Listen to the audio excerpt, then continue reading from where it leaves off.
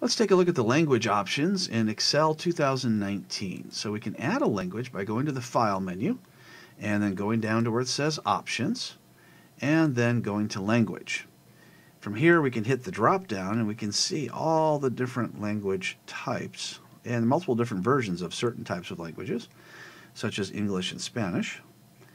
And we can just go ahead and pick the language that we would like to add. And we'll just go ahead and click the Add button here. If you don't click the Add button, then you won't be able to get it in there.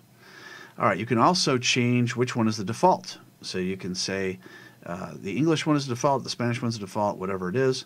And we also need to go to where it says Enabled. When you click that, you have to click the Add language here as well. So if that language doesn't show up in the computer, then you're not going to get that option to enable it. So what it does is it opens up the control panel settings and it takes us into the different versions that we want. So we can go ahead and click on what we want there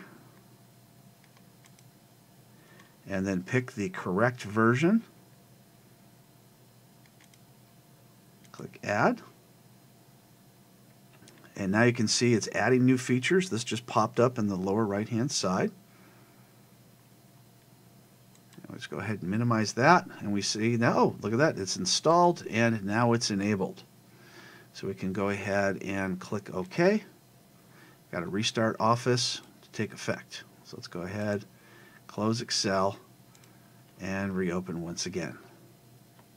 If we go back into our File, Options, Language, we can see we're good to go. You can also go into the control panel and add an additional keyboard if you're going to use a keyboard that's different than the standard English United States keyboard. And that can also assist you in typing your other language. So that's how you add an additional language into Excel 2019.